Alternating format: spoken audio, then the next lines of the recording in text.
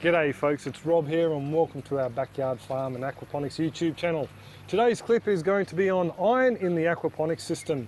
Iron is one of those micro elements that isn't in great amounts in fish feed, so we don't get a lot coming through their waste stream into the hydroponic or the plant growing side of things.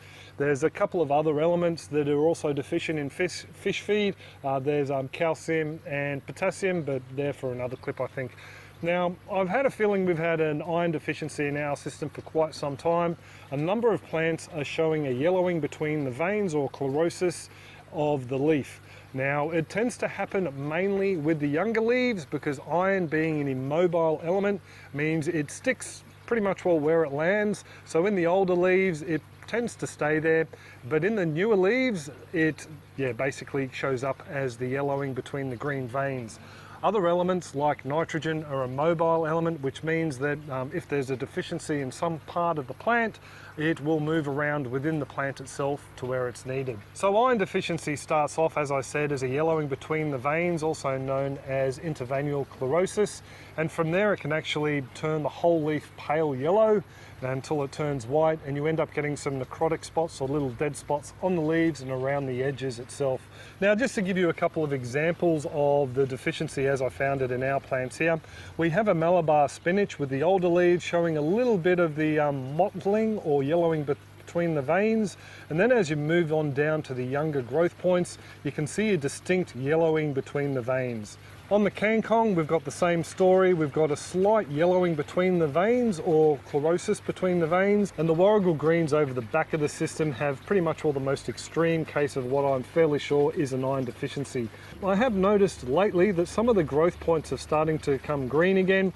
That's because I dosed up the system last week fairly heavily with the iron. So I'm just going to run through a couple of different types of chelated iron you can use in your system to boost the iron levels, and also run a test kit through its paces. This is one I've bought online, just so I know how much iron I've got in the system, and then I'll quickly run through an equation that you can use so you know how much iron you can add into the system just to bring it up to acceptable levels. Now, when it comes to adding iron into the system, it's a case of you can't exactly just throw an old iron rusty nail in there, because unfortunately rust or iron oxide isn't plant available. What you're looking for are different iron chelates. There's EDTA, which is generally used in soil and around the garden. It's basically available up to around about 6.5 pH. So it's something typically a lot of people won't use because most people like to keep their pH a little bit higher. EDDHA is a form of iron chelate that is available from the low pH right up to around about, I think it's 11, which is, nowhere where you'd run your aquaponic system, but it's pretty much all freely available on all ranges. Now, unfortunately, one drawback of using it is it turns your water red. Now, I've had some people complain that their water looks like Kool-Aid and they can't see their fish, so they said they were never going to use it again. Instead, they were going to start using DTPA because it's got an availability up to around about 7.5 on the pH scale. So well within the range that we like to use in our systems. When I started the old system, I was told the general rule of thumb was 3 to 4 tablespoons of iron a month just to keep the iron levels nice and elevated. I've dropped the ball on this system here, as you can tell obviously, so that's why I'm going to get a little bit more scientific and use this test. As to how much iron is needed in the system, well, Dr. James Ricosi from the University of the Virgin Islands has suggested that 2 milligrams per litre is a fairly acceptable rate. So what I'll do now is I'll break out the test kit, we'll run it through its paces. So I just set up my little lab on a paver here. What we've got in the little test system is a chart, has directions and just a little bit of a guide to let you know how much iron you have in the system, and 2 bottles of reagent. You've got 1 and 2, or A and B. So I'll just pop 3 drops of each in apparently. Just quickly too, while you're here, if you haven't subscribed to our channel, now would be a good time to do so while I put these drops in. 2, 3, and you can be brought along whenever I do aquaponic clips or backyard gardening clips. You can say g'day in the comments if you feel like it, or you can just sit back and watch. 1, 2, 3. So I'll just give that a little bit of a swirl and we'll let it sit for 3 minutes. So it's actually a little bit longer than 3 minutes, and as you can see, we've got quite a dark colour there. I'd say it's darker than the 1 part per million. Closer there, closer to 1 than 2 though, so it might be a bit hard for you to see on the camera there. So it's definitely between the 2 of them. So a couple of tablespoons of iron I popped into the system the other day, I think has done the trick. So now we'll have a gander at the equation that you can use just to make sure you've got a certain part per million of iron in your system for those who want to be a little bit more scientifically minded. We do need to know a few things first.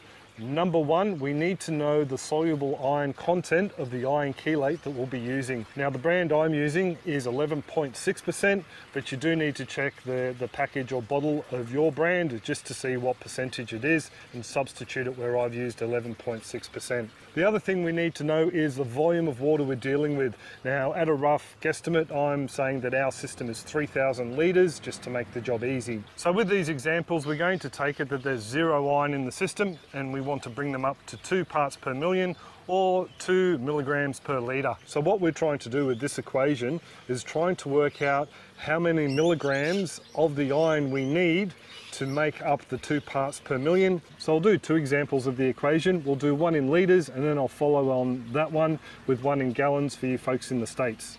So 2 milligrams per litre also works out at 2 parts per million, so that makes our job here very easy. 11.6% is the amount of soluble iron in our iron chelate, and the system is 3,000 litres in volume. So to work out how much we need per litre, what we need to do is divide the 2 milligrams by 11.6%, and that gives us 17.2 milligrams per litre of water in our system. So to work out the total for the system, we multiply 17.2 by 3,000 and that gives us 51,600 milligrams.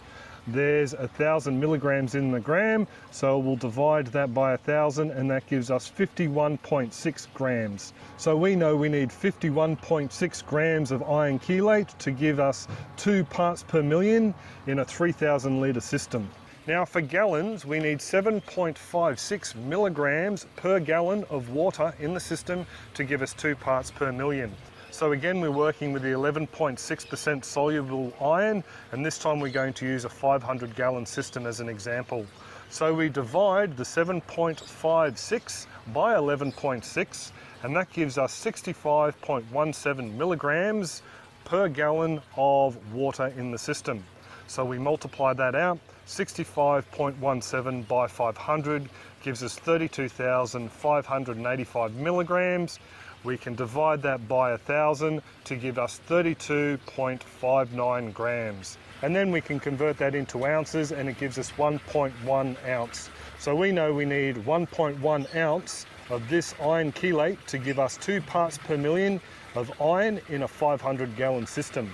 Adding the iron chelate into the system is pretty easy. All I do is just add a little bit, a couple of spoonfuls at a time, underneath the water inlet to the grow beds, and then that just washes it down straight into the root zone where the plants need it the most. The other option is you can mix a little bit in a jar with some water from the system, give it a good vigorous stir, and then pour that in at the same inlet point in the grow bed. You may find you might have to splash a bit of extra water in there just to get any dregs that are caught around the edge of the glass. So when it comes to other deficiencies in the system, the other 2 big ones are calcium and potassium. So with the calcium, I'm pretty lucky because I add in calcium hydroxide to help keep the pH at a level that I think it's manageable. But with potassium, I've been using this brand here from the Eco Organic Mob. It's Eco Seaweed. It's got 16% potassium plus some other micronutrients. So I'm using this as a general additive to help with the magnesium and other minerals that may become deficient. I do hope that this clip has helped you out some though, and if this is the first time you've seen our channel, you can hit that subscribe button and you'll get a notification whenever I upload a clip on the Aquaponics or the backyard farm. You can come along and say good day in the comment section down below. I do hope your aquaponics system and your gardens are booming, and I will catch you next clip, folks. Cheers, have a top one.